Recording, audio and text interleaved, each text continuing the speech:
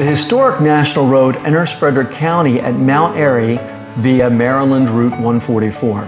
As it winds westward, old road mile markers can still be seen along the roadway.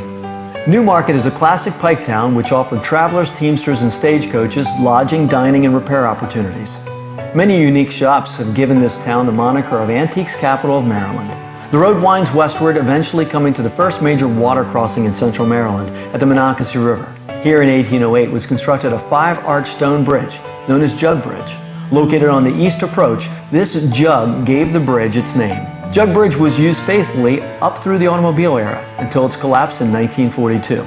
A new bridge was constructed on its site, but Harbaugh's Jug was moved a mile to the west.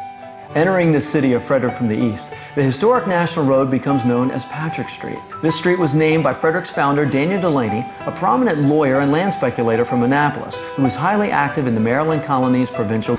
Next, you'll cross over Carroll Creek, which served as the town's major source of water for both domestic and commercial use from the town's very beginning.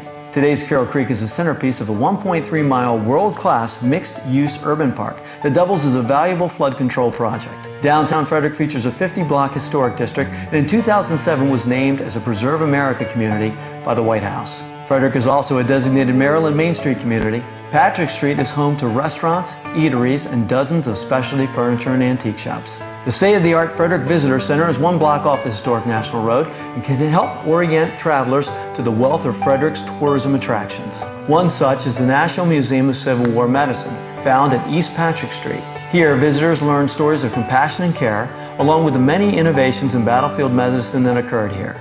On West Patrick Street, visitors will traverse through Frederick's Theater District, anchored by the Weinberg Center for the Arts. Frederick County Courthouse lies in the next block and includes a statue to John Hanson, first President of the United States under the Articles of Confederation.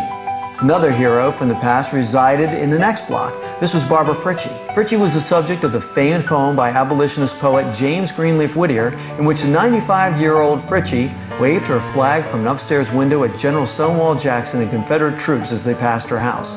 The HNR eventually becomes US 40 alternate and traverses Catoctin Mountain.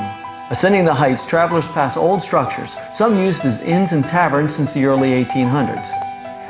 The historic National Road descends the mountain in the picturesque Middletown Valley. Middletown is another classic example of a village that grew up around the road.